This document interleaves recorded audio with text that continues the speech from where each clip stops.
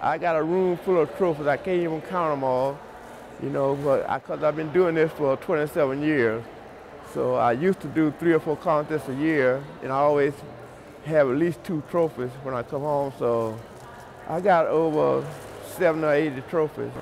I'm all natural for one thing, and I want to stay natural because after a while you start trying to be healthy.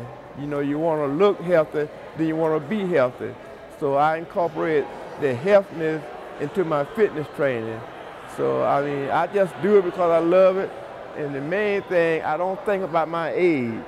You know, you're going to age, that's inevitable, but you don't have to get old. Because I know people younger than me, but they're older than me, because I don't believe a number will make you old. Yes, I'm going to do it 5 years, 10 years, I'm going to still do it.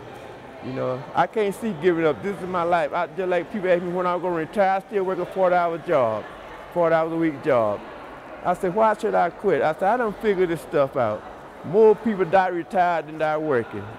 So I enjoy working, I love my job, so I'm going to keep doing it. Well, the main reason they keep me going is to prove to people that at any age you can do what you want to do. There's no age limit on exercising. See, the point that people got life, but they're not living. They just got life to get up and go to work, go home and eat, and go back to work the next day. That's not living, that's life.